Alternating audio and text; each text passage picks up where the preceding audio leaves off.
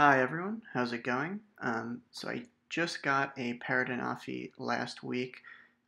One of the big reasons I got it was actually for the zoom. The other one was for the fact that it can't lock or doesn't lock.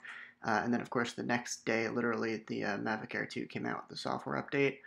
So I figured this would be a good opportunity to test the zooms out of the DJI Mavic Air 2 and compare it to the Parrot Anafi.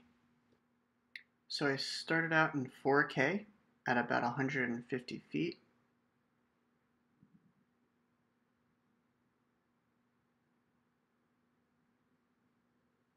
Also, you'll notice that the Parrot Anafi does allow you to go to 3x zoom, so I show that as well here, even though it's not a direct comparison.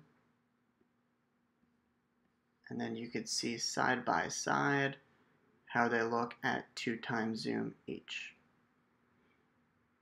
Then I go up to 250 feet and I do the same thing for a comparison.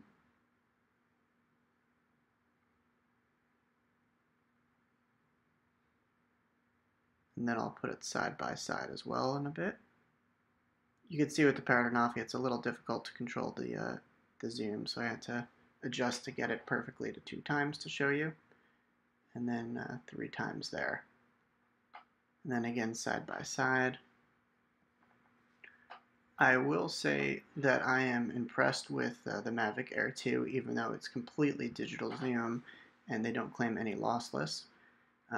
Then to show you a comparison of the Mavic Air 2 doing a 4x zoom, I put it in 1080p, which allows you to do up to a 4x zoom to get a little better comparison to the Parrot Anafi for the 3x there.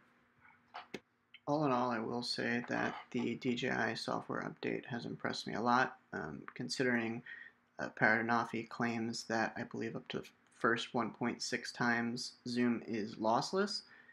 It compares very well to what DJI was capable of doing with the software update.